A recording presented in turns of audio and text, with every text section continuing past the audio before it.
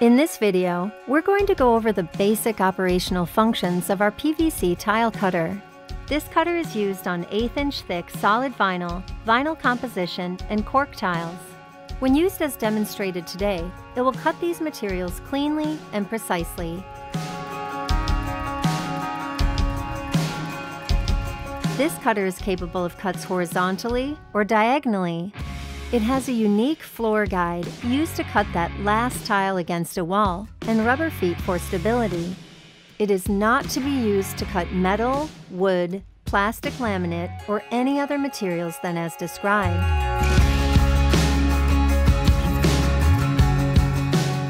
Equipment of any kind must be operated with care. We want you to achieve the results you want without endangering yourself, others, or property. When cutting, be sure your work area is clear of other tools and other obstructions.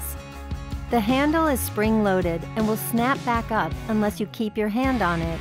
Keep your fingers clear of the area under the handle.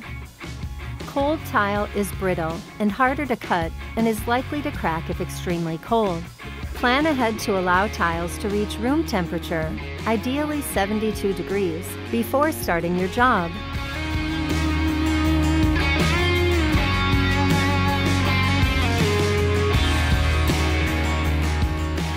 The height and blade angle of the top blade can be set with the 2 adjustment screws on the vertical posts.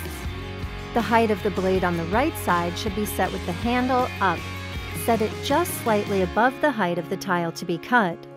Then set the left side 1/8 inch higher. Move the handle to make sure the left side of the cutting blade goes completely down to the lower cutting bar. If it doesn't, just turn the adjustment knob as needed.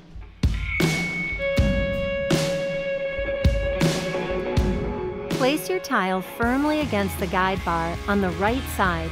For really precise cuts, scribe a line on the tile and position the tile under the blade. The forward edge of the miter guide can also be used as a stop gauge to ensure repeated cuts are all the same without measuring for each one. Measure carefully for the first cut or use a cut tile as a template to set the stop. The stamped metal guide at the front of the base serves as a guide for cutting that last tile against the wall.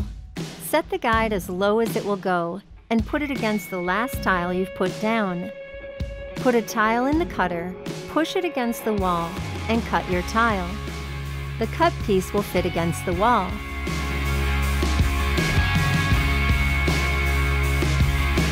Clean dust and debris off the equipment. Wipe the cutter blades and other metal parts with a cloth dampened with something oily, like WD-40. At Sunbelt Rentals, we rent the tools and equipment customers need to accomplish anything they want to do. I hope this basic operational guide of our PVC tile cutter has given you all the information you'll need. For further information, please contact us at 1-844-SBR-TOOL. Thanks for watching.